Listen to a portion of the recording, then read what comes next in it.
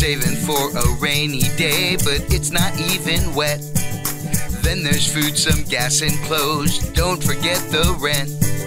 Insurance pops up here and there. And don't forget to cut your hair. You need new shoes, but you got the blues, 'cause you just ran out of cash. You gotta budget your money. You gotta budget your money. Welcome to CentsAble Chat, the podcast committed to helping you learn positive money mindsets, destroy debt, reduce financial stress, and break the paycheck-to-paycheck cycle. Our guest professor today is Myra Oliver, author of Down Home Money. She's going to share her simple approach to financial freedom and what she learned on her journey. After class, CentsAble Bobbi will walk you through some things to think about as you prepare your budget for the new year. So, without further ado, let's get to the saint of the sawbuck, the competent custodian of cash, the boss of budgeting. Here is CentsAble Bobbi. Thanks, Scott. And thank you for joining me for another episode of CentsAble Chat. I want to get right to our guest today because I know the idea of financial freedom has been top of mind for a lot of people this year. For some, it seems unattainable given all the challenges they've faced. For others, those challenges have really driven home the burning desire to achieve financial freedom because of how quickly our lives can change and how much we tend to take for granted, like our paychecks. I hope my interview with Myra Oliver will really solidify the fact that no matter what your situation looks like today, you have the power to achieve financial freedom. And I hope you'll take the first step with us today. Put down the iPhones and grab some wood because CentsAble University is now in session. Today's guest professor is Myra Oliver, financial freedom coach and author of Down Home Money. Myra is a Kentucky girl who started her career as a hairstylist, then became a real estate broker, investor, and entrepreneur. But her favorite job is the one she does now, helping people see their money differently and how it can provide a life worth living and financial freedom. Myra, thanks so much for being our guest professor today. Oh, thank you so much, Bobbi, for having me. I'm really excited to be here with you. Tell me a little bit about your background and what led you to write this book. You know, well, my background, there's a variety of things. I started out in the hair business. I owned a hair salon in Dallas, Texas. I bought that hair salon when I was 20 years old. So I started as an entrepreneur at a young age. And then I got into the real estate business as a real estate broker. And then now I'm a franchise owner of 3 Keller Williams franchises. And that just all happened kind of by accident. It really didn't happen purposeful. I was seeking financial freedom in my 20s. And by the time I reached 33, my husband and I were both able to quit our jobs. And we became, just freedom of time and financially free. And we traveled and did all these things. And we had bought real estate to provide us with a passive income. And with that, I watched a lot of real estate agents selling me real estate. And I thought, gosh, I think I could do that. And I think I would enjoy it. So I stumbled on getting my real estate license just for my husband and I to, purchase real estate. And one thing led to another. So that's how we ended up where we are today. Wow, what an amazing story. And at 33, you were able to stop working and do the things you really wanted to do. Man, it's such a great story and something that we'd all love to accomplish. But we may not realize what you had to do in order to get there. I mean, everybody kind of has this I wish.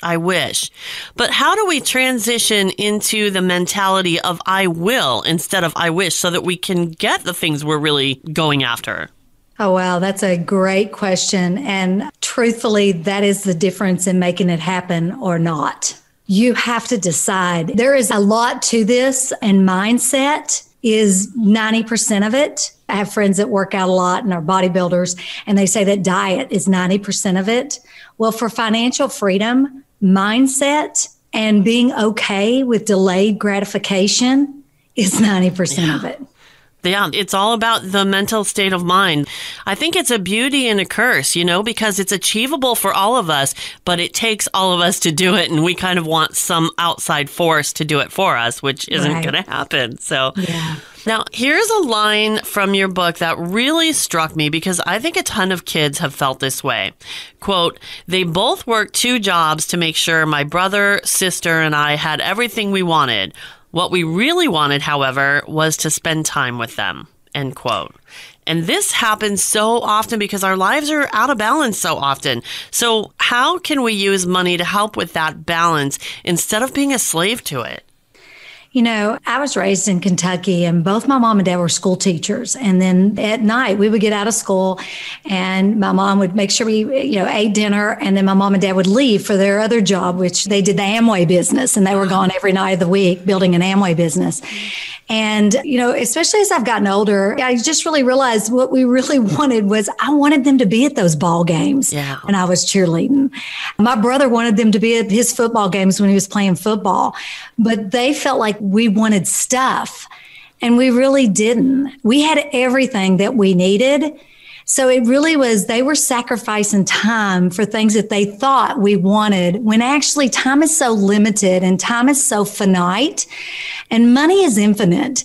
You can always make more money, but time, you're very limited. And, you're very limited with your children, how much time you have with them. And so that's what really made me realize that, if my mom and dad would have stopped the consumerism, because honestly, all we wanted was them and to be with them and spend time with them. If they would have quit worrying about buying us more stuff, so to speak, I didn't need designer jeans, and my brother didn't need a new truck when he turned 16. We needed them. Now, sure, I'm sure as kids, we probably were thinking that, wow, this is great, but at what cost? So I really feel like that if we get control of our spending, I find that it truly is not how much money you make, it's how much money you keep and what you do with it. And I do coaching with some of my real estate agents in my office. So I offer that as a part of our package, our value package. And so it's very interesting listening to people because they really are caught up in the new car, the bigger house, the designer clothes. Yeah. When, in all reality, you and I both know that it really doesn't matter. That stuff doesn't matter, at the end of the day. When you really look at what gives you joy and purpose and happiness, it's not stuff. Yeah. It's the people and the time you spend with the people that you love. Isn't that so true? And it seems like we all figure that out eventually, but man, it takes some of us a really long time. Right. And it's sad all the time that goes by in between. And the weird part is that it seems like it has so much to do with this whole keeping up with the Joneses thing, because it's like we're all chasing something that somebody else told us we should want. And maybe we do in the moment, because it looks good when somebody else has it. The grass is always greener. But yeah, like you said, if we could all just kind of pull back and think about the life that we want, forget about what everybody else wants, what everybody tells us is best, what do we want, and really focus in on that. That would be such a great thing. But going back to what you were saying a minute ago about time being finite, and in the book you were saying that you spent a lot of time just working instead of pursuing your passion. And yes. I remember hearing people say this when I was broke and swimming in debt. And it really made me angry because I hated trading all my time for work, but I didn't feel like I had any kind of choice because I felt like I was trapped by a lack of money. It wasn't, I should be doing this when I'm focused on the wrong thing. It was like, no, I don't have a choice. I have to do this. I'm trapped. So I always had this, you don't understand attitude about it. And I felt completely powerless. And I think a lot of people feel that way or have felt that way. So how would you respond to that as a difference between somebody who's just deciding on a different mindset and somebody who feels like that's not even attainable? Yeah, I think that you're the sum of the 5 people you spend the most time with. Choose wisely. Yeah. I think that you've got to feed your brain. You've got to feed your mind. You've got to feed your soul. And when you do that with positive feedback, because let's just face it, life's negative, okay? Things are coming at you at all times because we're not in control. We think we're in control, but let's face it, we're not in control. And things are happening. You pull out of your driveway. I hit my mailbox the other day, okay? And so, things happen, right? And, you're not in control. And I think that I could have gotten mad. I just laughed. I really did. My husband didn't laugh. But I just kind of laugh because I don't take things so serious anymore because I really do a lot of affirmations and a lot of positive feedback. I have to work on me, Bobbi. What I learned is that it's really easy to point fingers and it's real easy to be a victim of your circumstances. Mm-hmm. But let's just face it. We make decisions every day that affect the trajectory of our life. And if you're making bad decisions, that's on you. I mean, I had a really good friend when I was young, and this was part of my debt problem, is she loved to shop. And so that was kind of our thing that we like to do together. We go shopping, right? And we weren't buying cheap stuff. She had that champagne taste, but I had a beer pocketbook. Right. And she just loved to spend money. And I found that I was getting in that trap with her. And I had to reevaluate. And sometimes you have to let people go in your life that are not good influences. And I'm not just talking about money. I'm talking about, it could be drugs, it could be alcohol, it could be bad relationships, it could be whatever, right? Yeah. And sometimes you have to let people go that cause you to do things that aren't, for your best life, to live your best life. And so I think that is really important. And I do surround myself with people that encouraged me, who helped me be the best version of myself. And with that said, I think that it's so important that you see your money differently. We see our money as buying things and buying stuff. And I don't know about you, but I had a lot of stuff. Okay. My closets were packed. I had tags on stuff. I had all of this stuff, and I still wasn't happy. Sure. And what I found is that it was like a fix. It's kind of like a drug addict, I guess, when they get a fix.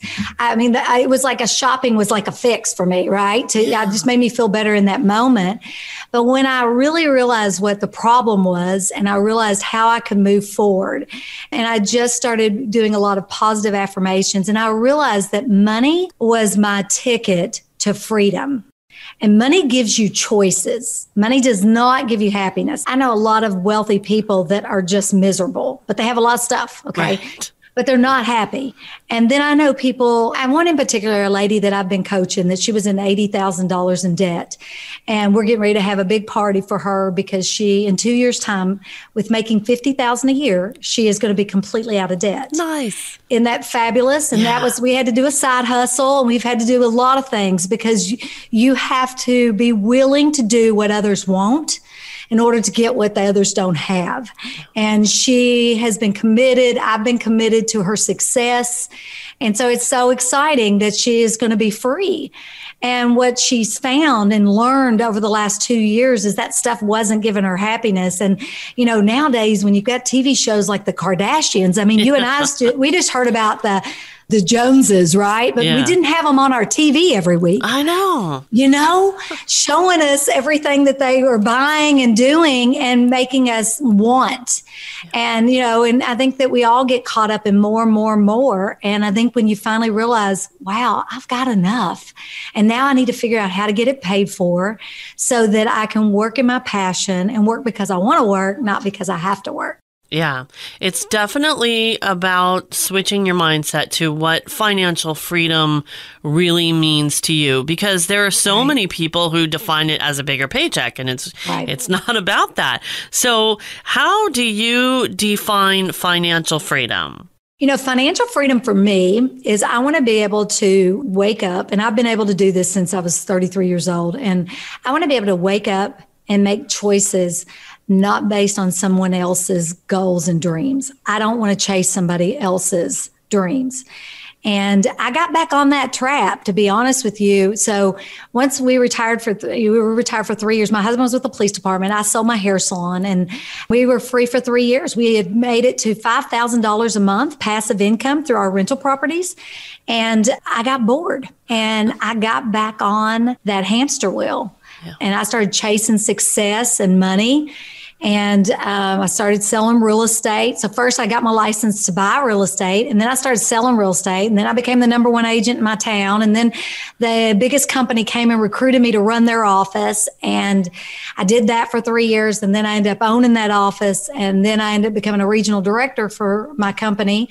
And I went to Kentucky, Ohio, and Indiana, putting in franchises, and I doubled their region there. And then I finally woke up. Honestly, I was sitting in a John Maxwell. I'm a big follower, and I was sitting in one of his seminars, and John Maxwell said something it just slapped me between the eyes. And he said to me, he goes, he said to me, I was sitting on the front row, so it really felt this way. Yeah. But he said, success is great, but significance is where it's at. Wow. Yeah. And that day, my whole world changed because I realized I had really been chasing other people's dreams. And I sat down and I wrote what was my passion and what gave me joy and my purpose. And it was really interesting. None of it had anything to do with money. And I was like, why am I mean, I was making a lot of money. And I was like, why am I doing this? You know, I have no children and we were financially free already. And I am so frugal. I don't spend much money. I mean, I have a 5-year-old car. My whole thing is I don't live in my money. I don't drive my money and I don't wear my money. My money makes money and helps other people.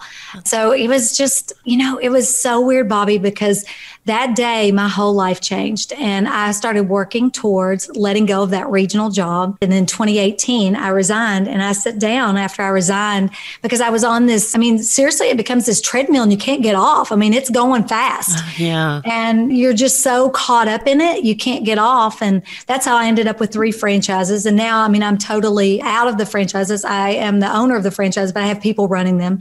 So they are passive for me. But I really realized that I needed to tell my story because in all honesty, if I'm really honest with you, Bobbi, I was just as happy making $5,000 a month and building it and my husband and I building that together. And really, we didn't need any more money. So I regret spending that precious time that I'll never get back trying to make, you know, more money and success because, you know, money's only good for the good it can do.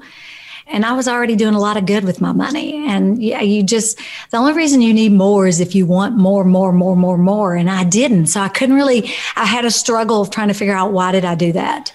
Yeah. So my goal now is to help the people that have worked for me and been so great.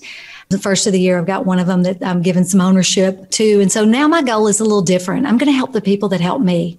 I'm going to reach down and help the ones that have been so loyal and helped me. So it's really good. It's back to that significance. Yeah. And it's so exciting to be able to do that because that's such a wealthy feeling. I mean, you know, people talk about wanting to be rich, but I think that rich is about the stuff to me and wealth is about the value of your life. And like you've said, you know, money doesn't buy happiness, but it buys you those choices to be able to spend the time the way that you want and really value life because the experiences are so much more important than, you know, what you have when you're on your deathbed, nobody's going to ask you what kind of car you drove, you know? Right. So right. Yeah. There's a great book about that. What is it? The 5 Regrets of the Dying. And it's true. And you're going to regret not spending time with the people that you love because you were so busy working and hustling, trying to make more money so you could buy more stuff. Right. And, you know, I mean, it's a vicious cycle. And then there's the debt trap because the problem is if you've got the money to buy it, that's one thing, right? But when you don't have the money and you're busy trying to keep up with the Kardashians or the Joneses and you're going in debt in order to have all this stuff, and wear these clothes and jewelry and whatever it is that you're buying, then you're in trouble. And then, you know, the number one cause of divorce is money. It's money, yeah. You know, and so it's just a vicious cycle that I think that once more people understand it, and, you know, back to your question about, you know, advice and how we can get people, if they get their mindset right, you know, living in scarcity.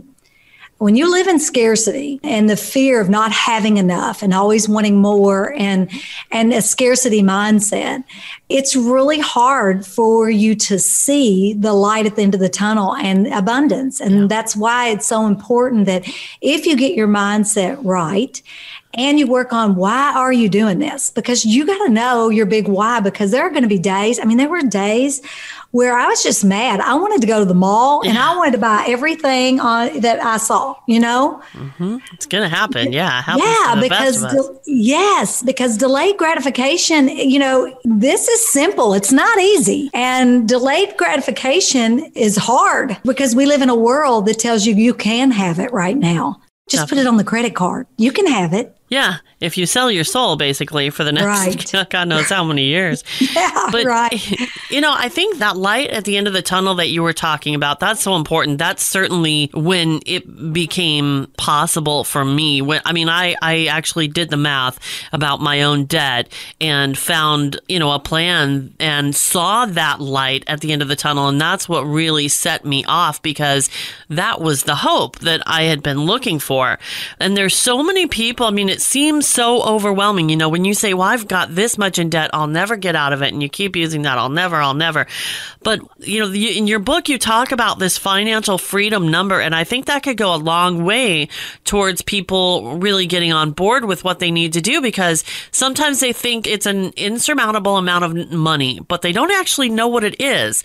So how do they figure out what that number is for them to reach financial freedom? Great question. And that's a great place for them to start.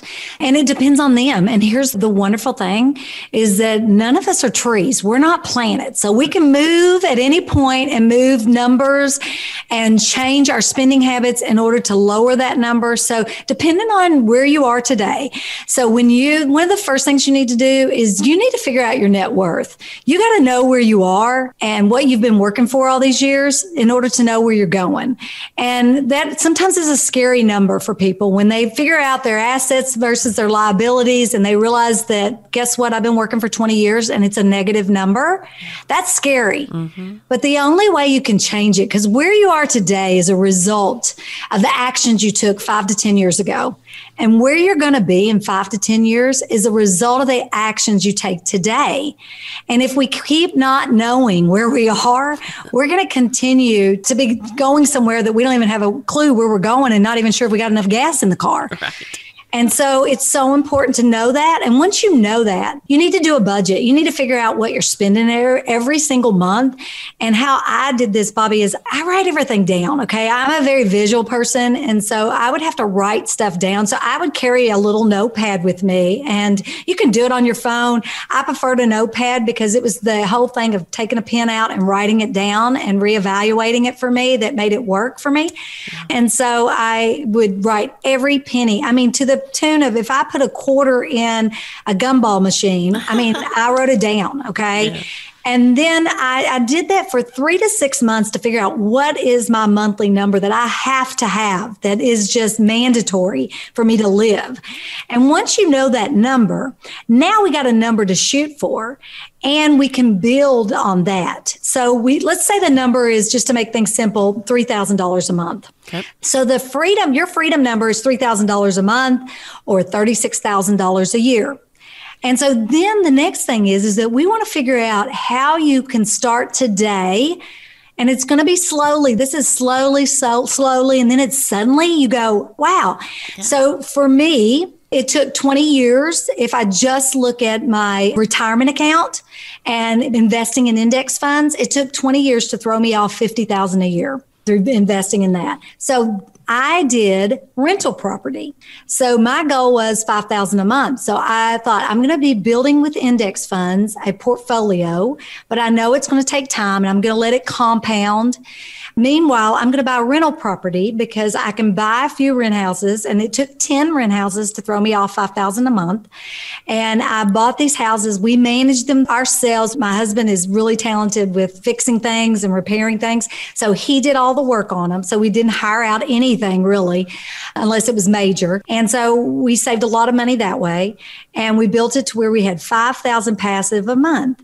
And that took us about 12 to 13 years. But meanwhile, we're building both passive income streams. And that's why it's so important that you invest, even if it's small increments every month. It's the consistent behavior that helps build to get that passive number.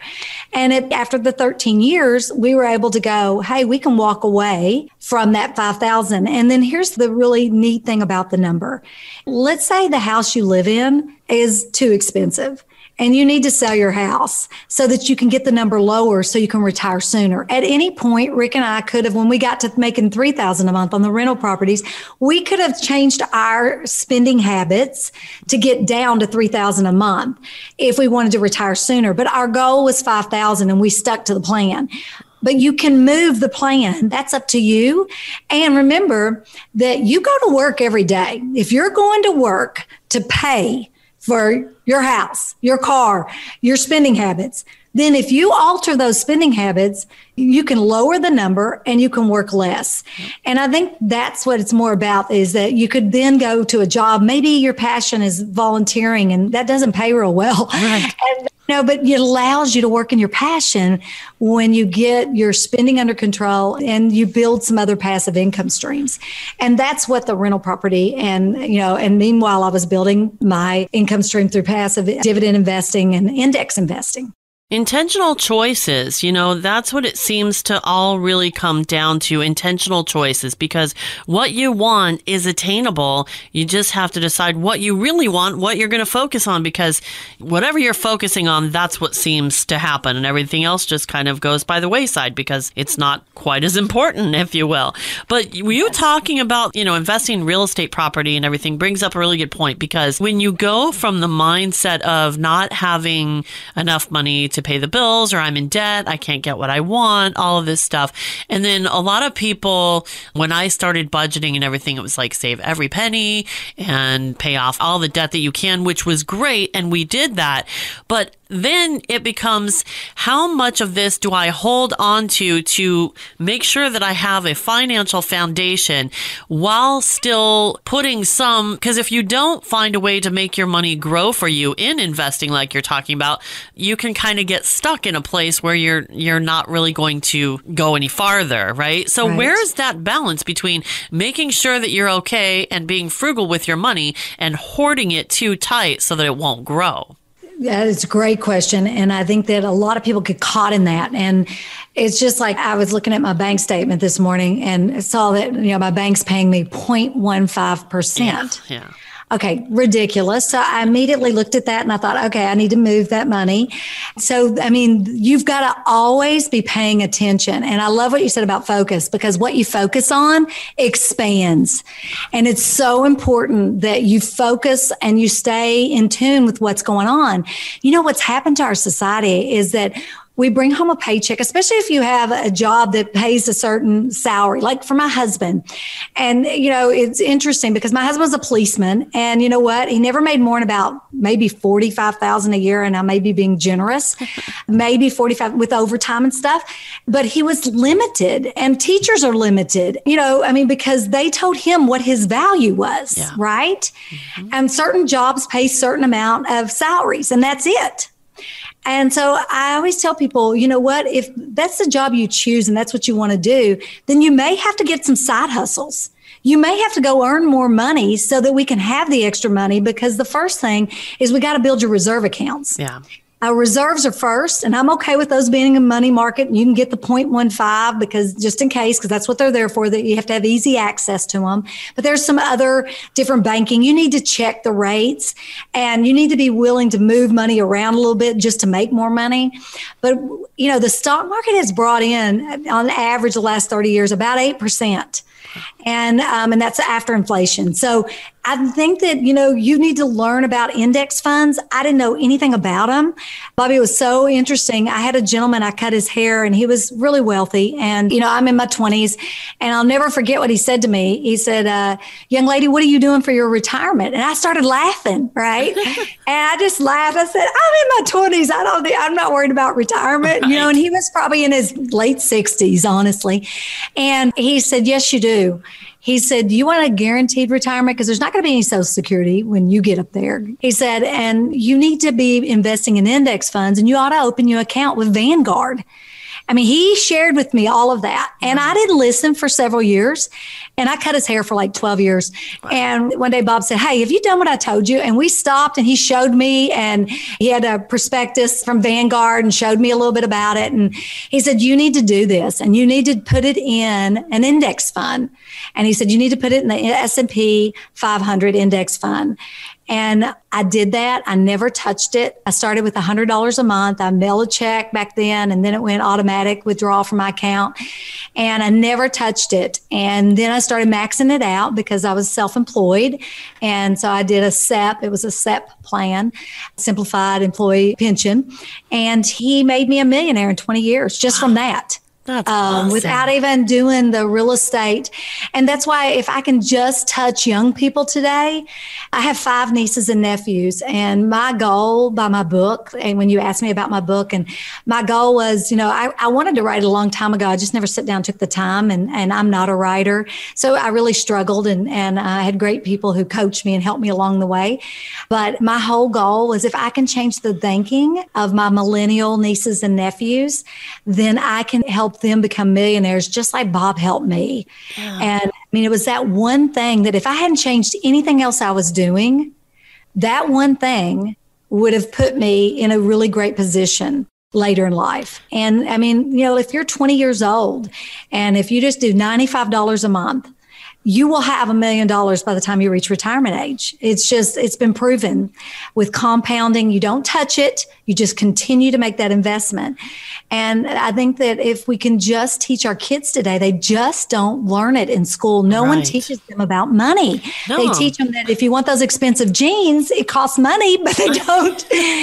Yeah, it's very frustrating how none of that is taught in school. And you're right. I mean, it's such a priceless gift that we can give to the next generation that look how easy it can be if you start young. The compounding and the time together is just an amazing thing. And, if for me, it was always, okay, well, time to do that later.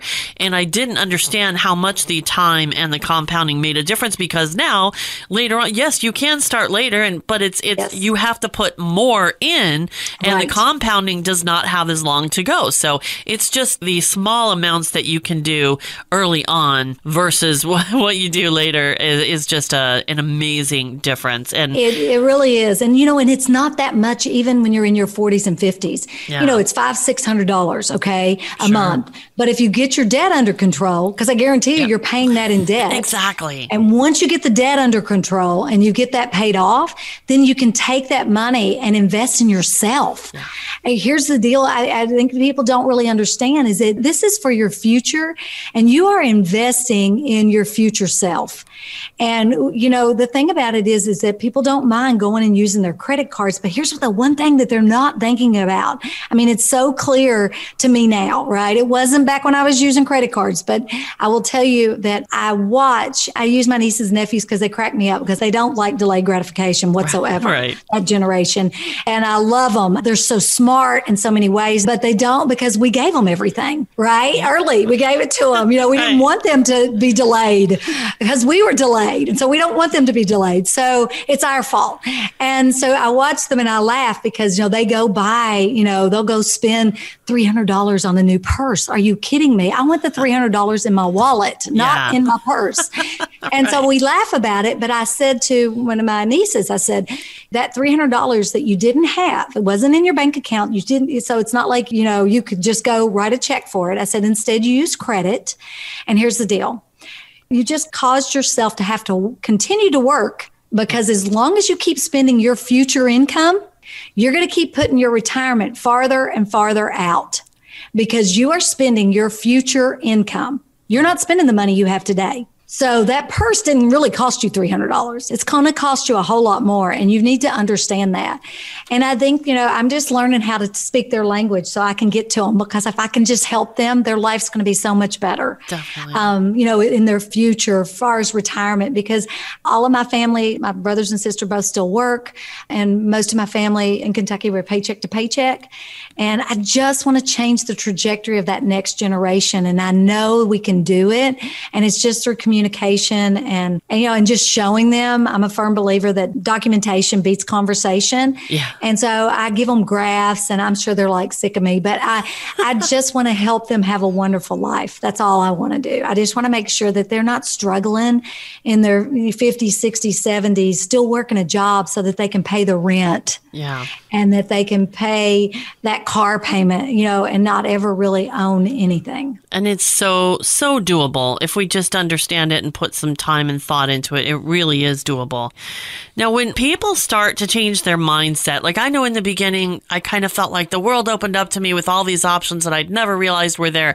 And it really was doable. You know, you get so excited about it. And we often want to start doing everything at once, which a lot of times leads to burnout. And then we decide to do nothing because it's just like, you know, we got excited, then we got overwhelmed, and it's like, forget it. So how do we focus on the task at hand and not the entire to-do list so that we can climb this mountain one step at a time? Yeah, that's great. Every journey starts small, and we don't like that. I mean, in society, we want everything bigger is better, right? So every journey's small. And the first thing that I would tell anyone is you got to know where you're at. Yeah. And when I talk to people, I mean, I work with a lot of real estate agents and they make a lot of money, Bobbi. And so, but you know, if you make $1 million and you spend $1.2 million, you're still 200,000 behind. Right. You know, and so it doesn't matter how much money you make. It matters how much money you keep and what you're doing with it. So if we figure out where you are and we really do a net worth and figure that out and start writing down where you're spending money, it's going to make you aware. And awareness is key. You'll start seeing your money differently. Honestly, I have that. People say that to me all the time. They're like, you know, now that I talk with you once a month, because that's what I do, I meet with them once a month. And they're like, now when I talk to you once a month, I know I'm going to talk to you the next month. And I think that's where coaching is so great for accountability, right? Oh, yeah. Because they're like, when I talk to you and I know we're going to go over everything, I realize that I'm just so much more aware. Like used to, I would go through Starbucks and get my $5 coffee and not think a thing about it. Now I'm like, what would Myra do? And I just laugh about it. You know, I'm like, Myra would tell you, stay away from Starbucks. Okay. Right. Fix coffee at home. That's what Myra would do. And take that $5 and act like you spent it. That's $25 a week. That's $100 a month. If you're going through every day, we can buy index funds and we can start building that passive income. And, you know, every journey starts with the first step. And you got to get started. And I think getting started is the hardest. Yes. Honestly, Bobbi, when I decided that I wanted financial freedom, when I made that commitment and that decision, it's just like anything you do in life. When you've decided, you've committed to getting married, you've committed to having children, you've committed to, I'm going to go to college. You're committing all the time. I'm committed, I'm going to retire. Once you make commitments in life, and you take them seriously, you will move forward. And what I found is that once people have made the decision, and listen, let's just face it, it's a lot easier to keep spending your money and be in debt and then be poor, pitiful me and be a victim. That's way easier. Sure. Okay. And so if you're looking for the easy road there, that's the easy road. But if you're looking that you want a different life and you want to create a different life for your family, a life worth living, a life of passion and joy and purpose, then you are going to have to do the hard stuff right here on the front end. And I will tell you, it gets easier because once you start building your plan and you start saving, and let's say this month you save $50. Wow. That you're $50 ahead of the game than you were the last few years, right? Yeah. If you've been living paycheck to paycheck. And that $50 then becomes $100. $100 becomes $1,000. I think that once you start seeing this journey and you're seeing that this path you're on is leading somewhere that you weren't going before, and you see the light, it becomes a game. I mean, still to this day, I love saving money. Girl, there is no more excitement than when I save money. I just get the biggest kick of saving money. Yeah. And I think that it kind of starts, I mean, don't you feel that it kind of gets, it just gets in your head? Yeah, definitely. You can't get away from it. And I think that when you really realize that and you really sit down and you evaluate your life, which, you know, this stuff takes time. And we're all so busy, we don't ever spend the time to evaluate what's our vision for our life. Yep. And let's design our life instead of let somebody else control our life and tell us what we're going to do. Yeah. And it's amazing how, when you take the time to sit down and you make that plan and you start going for it, like you said, it's not an easy mindset shift to do in the beginning, but the steps are simple once you've decided that that's what you want to do. And once you get your plan in place and you're just kind of following it, then it's become so much fun for me too, to find money to save. Like I love playing games with my money and finding all these snowflakes and everything that are just little bits of extra money I can use to put into my savings account for the next goals. And it's really exciting. And that keeps me going. And I certainly hope that it keeps a lot of other people going too, because, the more that you can motivate yourself to that end and actually enjoy the journey. I'm enjoying the journey so much now, and that's really making a huge difference. Yes. So I really want to thank you so much for your time, Myra. The book is called Down Home Money. And how can listeners get a copy, and where can they go to read your blog and take advantage of all the resources you have to offer? Absolutely. Down Home Money has a YouTube channel. Oh, nice. And I think that I did the YouTube channel because you need to have inspiration on a weekly basis when you start this journey. And so that's what my YouTube channel is. It's just to give inspiration. Also, Down Home Money, I have a website that you can go, and all my YouTube are on there, and then my blog's on there. And, I just appreciate you having me here. And I think that we just got to stick together and go help people so we can make a difference in people's lives and that they can see their money differently. And I just think that when you realize what you can do with your own money, big things can happen. And I so appreciate you, Bobbi, for having me on here so that you and I can make a difference today. Oh, I thank you so much for being here, Myra, and sharing with us, because it's an exciting journey. And the more that we can share our successes and even our failures that we've learned from, the more that it helps other people. So I really appreciate your time today. Thank you so much, Myra. Thank you. A great big sensible thank you to Myra Oliver, author of Down Home Money. Get the book and a ton of money tools at her website, downhomemoney.com. A very empowering interview. Let's get you ready to take control of your money. It's been quite a year, and I'm sure we're all ready to say goodbye to 2020. It feels like a sigh of relief to know it's coming to an end, right? But is the worst really over? While our, quote, leaders in Washington are busy fighting amongst themselves over who gets what money, much of our country is still on lockdown. Many are still out of work. A lot of people have lost their businesses. And now, to add insult to injury, a lot of the emergency programs are going to end on December 31st.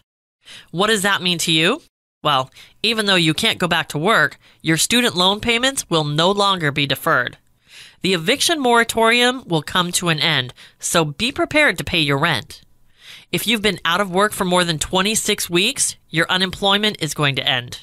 If you're still getting unemployment, you'll lose the additional $300 per week. And if you're a gig worker or freelancer who was eligible for unemployment during this special program, you're going to be cut off too. If this is scary or overwhelming for you, please keep listening. The last thing you want to do right now is run from this, because reality will catch up with you. So let's face it and tackle it together. Now is the time to start planning your budget for 2021. If you've never budgeted before, it's imperative that you start now so you can stretch the dollars you do have as far as possible. If you're already a budgeter but have been depending on these programs, revise your budget now so you're prepared for the changes that are only a week and a half away. What will budgeting accomplish? It will calm your fear. Things may not be as dire as you thought once you put it on paper. And even if it is, now you can see what your money will cover and what it won't. This gives you the power to find alternatives for dealing with what you can't cover. And you can do it with a calm mind, knowing you've got a little time to make it happen, instead of waiting till the last minute, having to scramble, and inevitably making costly financial mistakes because you're desperate. So let's get started. First, make a list of all the regular income you can depend on in the new year, not including one-time gifts or tax refunds. Only count consistent regular income. Add it up and put that number to the side. Now, make a list of your mandatory expenses, starting with the basics you need to survive. This should include food, but not eating out, just the groceries you need to feed your family. Next is shelter, so add in your rent or mortgage payment. You'll need to keep the lights on and stay warm, so add in your electric and gas bill. If you're using the internet to look for work, add that expense. And don't forget the phone so people can reach you. Add in your transportation costs if they're mandatory, including your car payment, gasoline, and insurance. Now, add all your expenses and subtract that total from your income. Did you get a positive or negative number? If the number was positive, take a minute and let this sink in. Yes, things are stressful. Yes, things are tight. But you have everything you need to survive. Count your blessings. Take a deep breath. You're going to make it. We'll dive into your next steps in just a few minutes. Now, if the number was negative, take a moment to steady yourself and don't panic. This is not the end of the world. It just means you have some more work to do. How much are you short? Write that number down and let's get to work filling the gap. Are there any services you can cut to lower your bills? Like your internet speed, your phone's data plan, things like that. Review your bills and call the companies to change your plans. While you have them on the line, ask them about any assistance programs that might be available. Once that's done, write down the amount you've saved and do the math to figure out how much you're still short. Next, call your electric and gas companies to find out if they have assistance programs you can take advantage of. Write down the amount you saved and do the math to figure out how much you're still short. If the amount is small, consider cutting back on your grocery budget or changing your insurance plan if your driving habits have changed. Now that we've tightened our belts as much as possible, let's look at what other money you have to work with. Do you have any savings? How long will it fill in your gaps? If you don't have savings, do you have a retirement account? This is the last place you want to take money from to make up your day-to-day expenses, but if it's your only resource, it might be time to use it.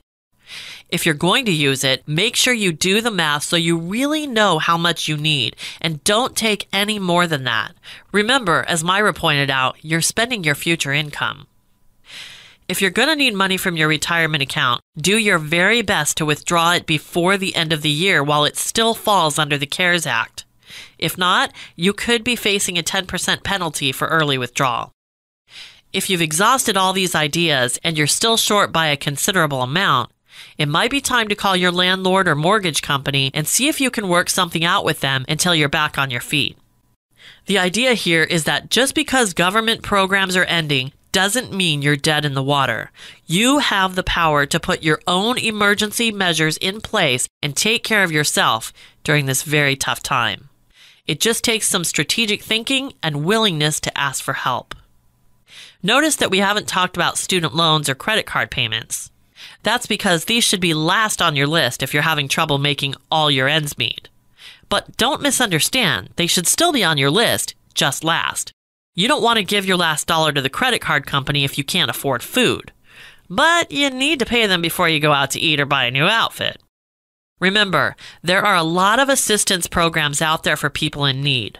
211.org is a great place to start. If you don't have internet access, call 211. Either way, they can connect you with health, human, and community services in your area. Also, check out liftrocket.com. This is a resource that can provide you with something between a loan and a gift. If you missed my interview with the founders of Lift Rocket, check out the July 20th episode titled Need a Lift. If you've followed all the steps so far, you've created your financial picture.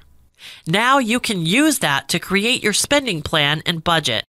Read my blog post, The 5-Step Budgeting Process, for instructions. If you're not in dire straits right now, but want to start budgeting or tweak your budget to be better prepared in the new year, here are some things to think about.